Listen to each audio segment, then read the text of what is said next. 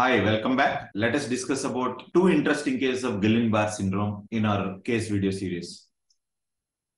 Guillain Barre syndrome is relatively common, acute and rapidly progressive inflammatory demyelinating polyneuropathy. Diagnosis of Guillain Barre syndrome is determined mainly on basis of clinical findings and CSF analysis. Most of the imaging studies are done to exclude the other conditions. So mostly the T1 post-contrast is the go-to sequence. Plain studies like T1 and T2, mostly you won't get any findings. Whenever you see enhancement of the cornus medullaris or nerve roots of cauda equina, you have to think in certain differential diagnoses like AIDS-related polyradiculopathy, sarcoidosis, lymphoma, metastatic conditions, and GBS. So why do you get enhancement? The abnormal enhancement thickening of intrathecal nerve roots in GBS is suggestive of breakdown of blood-nerve root barrier and is correlated with perivascular disease as there is lymphocytic and macrophagic infiltration around the endoneural vessels that is associated with demyelination of affected nerves. The thickness and degree of enhancement tends to get smaller with clinical resolution of symptoms after immunoglobulin therapy.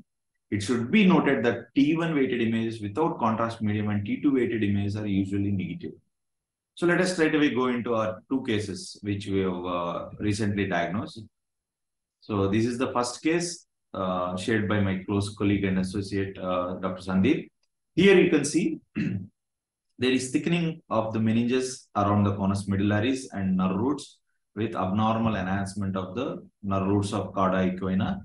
So this is a classical case of GBS. The clinical and CSF analysis findings were also correlating with our diagnosis.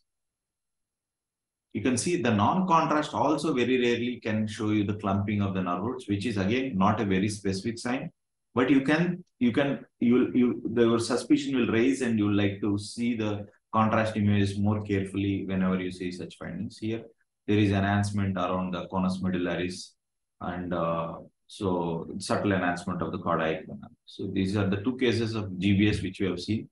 Whenever you see enhancement of conus and cauda equina, you should always think about GBS and vice versa. Whenever imaging findings are equivocal and you are not able to find any finding, don't hesitate to give a contrast to pick up the enhancement of nerve roots and also the cauda equina.